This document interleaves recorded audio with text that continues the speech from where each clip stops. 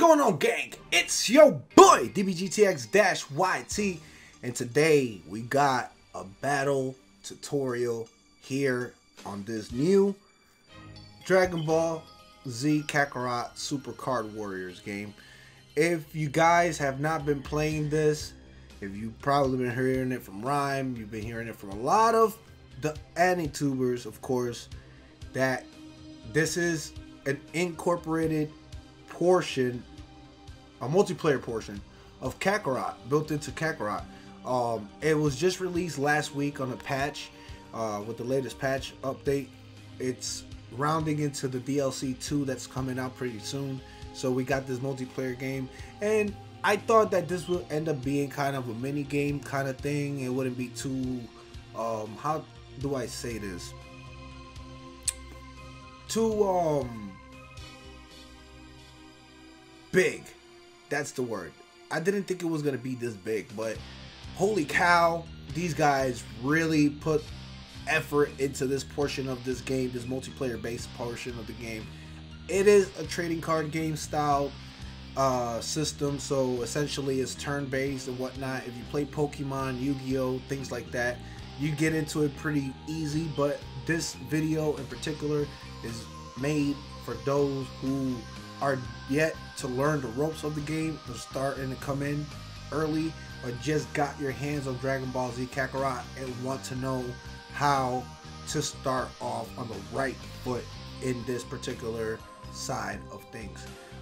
So in this video, we're going to tackle 5 different things that are going to ensure that you have maximum efficiency starting off the gate in this game. The very first thing that we're going to talk about is beating the actual solo player game. And the reason why I say that is because by actually doing the solo player experience over in the main story mode, you unlock an immense amount of content when you log in to the Dragon Ball Z Kakarot Super Card game. So for every mission you beat in Dragon Ball Z Kakarot, for every side story you've done in Dragon Ball Z Kakarot, for every collectible you've got in Dragon Ball Z Kakarot, you'll get new medallions, you'll get money, you'll get Z points, you'll get card points, you'll get premium tickets, you'll get summoning tickets, all of that, which will help you start off on the right foot. So it's an incentive if you ever want to get on this side of things. There are casual non-trading battles, so you could just play the computer and follow, you know, a little either tutorials or playing, you know, against the computer versus playing online and whatnot, earning your daily points and all that good stuff. If you're just like collecting cards / units, or you know, you don't want to battle people online. So there are ways that you could continue doing said missions, but they're missions that are for the rank mode and casual mode.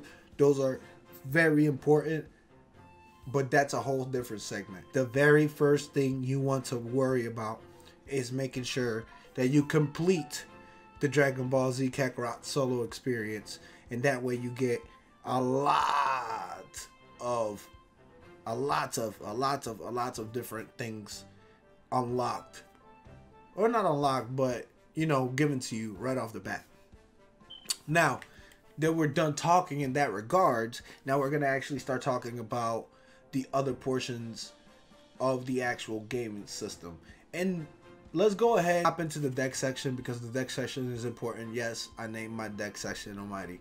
I'm gonna go ahead and create a new deck, just to make a new deck to kind of show you guys how the cards work and how things work and whatnot. All the units in the game right here that are unlocked, that are locked and unlocked at the same time. You could go ahead and open that up. As you guys can see at the top portion right there, it says press square to view all cards, or press square to view only your cards.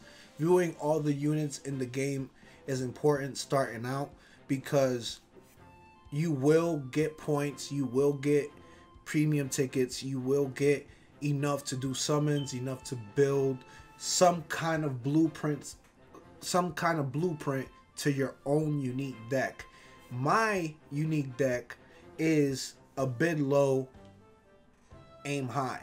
If it makes any sense, if you ever watched Yu-Gi-Oh! In reference to Kaiba versus Yugi at Duelist Kingdom, my decks are very much built like Yugi's deck, who are shields slash can do decent damage, but then I'll have one unit or two units that can come out and deal massive damage and also hold down the fort. I also have event cards or magic cards and spell cards that help my deck kind of stay consistent throughout the entire battle, so it's kind of a grinder in a game of attrition. That's the way I play, but there are other styles of gaming out there, and it's very important to know exactly how you want to go about your strategies and what kind of deck you want to build, because you will come with the basic deck that everyone has across the board. So a lot of these cards are essentially units that are from across the board, like this one, all of these, etc, etc. It is important for you to go ahead and go into view all cards, and before you waste a single point, you go ahead and view and read what these units do. Now I'm gonna give you guys the most important units to me that every player should have in their deck. And if you don't have it and you have enough to buy them via the card points, I'd very much recommend you to do so.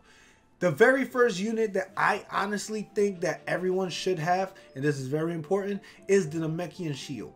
The Namekian Shield is the #1 weapon for me. Units are very important in the game. Without a shield unit on the field, you can get attacked directly. Even if you have a card on the field, you can get attacked directly. So field units having a shield are always perfect. This particular unit right here allows you to make any card or any unit, attack unit, into a shield.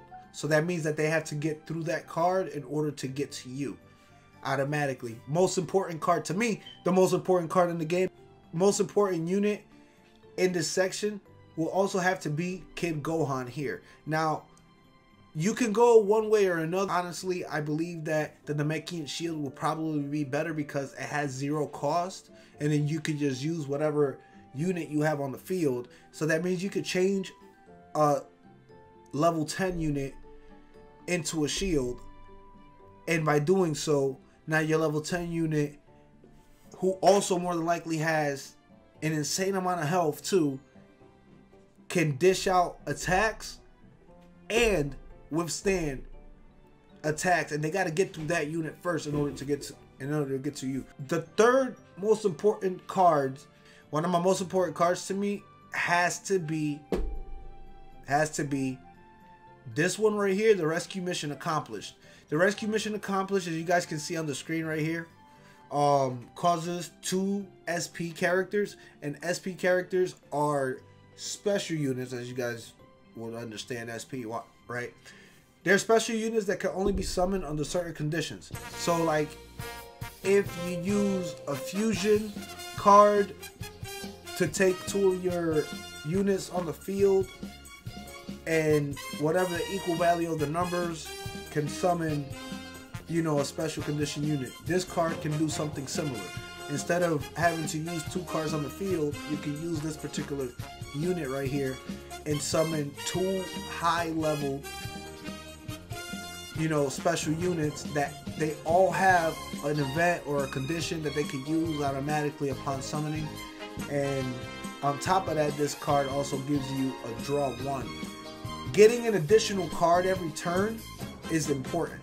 Through all the units, but I'm going to give you my personal favorite, the ones that I think that they are the ones that you should have, and from there you just want to build the deck that you feel comfortable with. But this one right here has to be the most important unit out of the 3 I've mentioned. Now, this is a double-edged sword card, but it is the only card that outright lets you summon any level SP unit in the game, no matter what level it is, right? And the SP side of things, these are cards, like I mentioned before, that are special condition cards. You can only summon them by using an event or fusion card to be able to get these units out, and you can only have 5. So your SP units can go all the way up to level 10, and there are only certain conditions that allow you to be able to bring out level 8 plus units, as you guys can see here. This unit that I showed you guys here in particular allows you to summon all of these particular units over here. By doing that, you can summon any of these. So if you have a level 1, level 5, level 10, it don't really matter. That particular card that I showed you guys over there summons any one of these units. And as you guys can see, I got some pretty powerful SP units at this point. Imperative to know that the card that I just showed you guys also, like I mentioned, is a double-edged sword. So if you use that card, the amount of level that this character has, so for example, this is a level 10 character. If you summon this character with that unit, what ends up happening, unfortunately, is that your opponent receives 10 energy cubes to their bank. What that means is that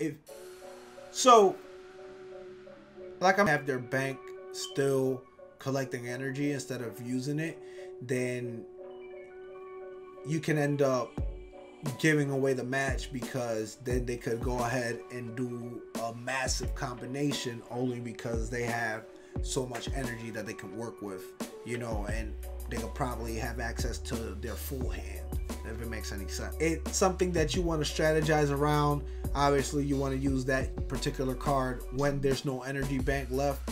That helps take that a long way. But that's my 3 favorite cards. Say this was 5 parts, but I guess this is only a 3-part thing in regards to that, because once you build your deck the way you want to build your deck, you kind of did step 3 and 4, which is kind of building your own meta and looking at the metas and all that stuff. Now the final part here, part 3, actually will be in a separate video, only because it will be a battle, and due to that, I want to go ahead and make sure that, you know, the video itself, or this particular video, isn't too long, which is already going on somewhere in the ballpark of about 13 to 15 minutes. So this would just call it part 1 of 2 in regards to meta tutorials, how-tos, and introduction into the game. And part 2 will be coming out shortly, and it will be a